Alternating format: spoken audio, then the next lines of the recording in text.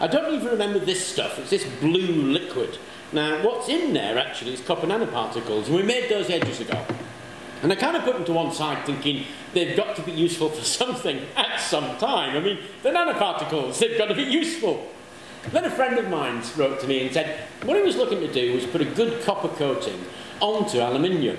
Now, if you know anything about electroplating aluminium is a nightmare. You can't do it straight away. You usually got to put a nickel strike coat on it, and there's a couple of other steps. The problem with electroplating, obviously, is it creates an awful lot of waste. The waste stream is pretty high and so expensive to clean up. And I started to think about this a little bit, and I thought, hey, what about if we could apply those copper nanoparticles to the surface of aluminium? So I did a little bit of research on something called Peen plating. That's P-E-A-N plating. Turns out, if you get a drum, like, say, this, for instance, then stick some glass balls in there, and I'm using 14mm diameter glass spheres. There's some there. Put a load in there, pour in our copper nanoparticles and stick a lump of aluminium in, and this is a lump of aluminium, and then turn it on. What will happen? Well, it turns out that happens. That is an adherent coat of copper, and it's very strongly adherent, actually. It passes the tape test, for instance. So if I put a bit of tape on there and try to tear that off, that coating stays on.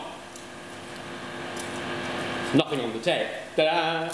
You're supposed to put scar marks in it actually for the tape test. But it is a pretty strongly adherent, bright, shiny copper coating. Now, I just put that in for this for 20 minutes. So all I did was roll that aluminium up into that drum, stick in some 14mm glass beads, pop in some of our nanoparticles, and pop it on this thing for 20 minutes. This is just a rock tumbler, and left it to tumble, just as a proof of concept, really. And it turns out it works really, really well. There's a couple of things I'd do differently, but I wanted to let you know what was going on.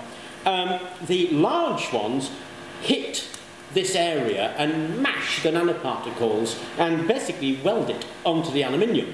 And they've done it in quite large lumps here because these are quite large. So I'd probably use smaller glass beads, and these are 4mm glass beads. So I'm going to give it a go again with 4mm glass beads and let it churn up with 4mm for a longer time. Like I say, I give it 20 minutes. You're supposed to give it at least an hour. So after about an hour with smaller glass beads, and that should be just perfect. But at the moment, it gives it a nice shiny bright copper coat that resists the tape test. So that's a really simple, easy way to copper plate aluminium. Now my next one is to try a little bit of stainless steel, and we'll see what happens, but they were really interested in aluminium, so I thought I'd give that a go and see how I could do it, and it turns out that's a really easy way to do it. The benefit, incidentally, of this system is there is no waste. It's the copper nanoparticles get bashed on there. So when the nanoparticles are reduced, you just put more nanoparticles in. So as long as you don't want to plate with anything different, there's no waste stream produced either. I thought that was of interest, and I thought I'd share it with you, and thank you very much for watching.